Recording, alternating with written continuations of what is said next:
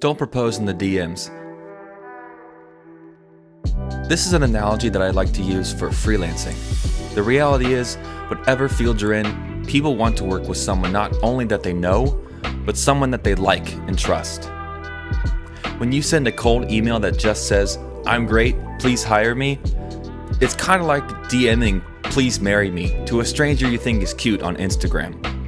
They're not going to respond because you didn't take the time to get to know each other.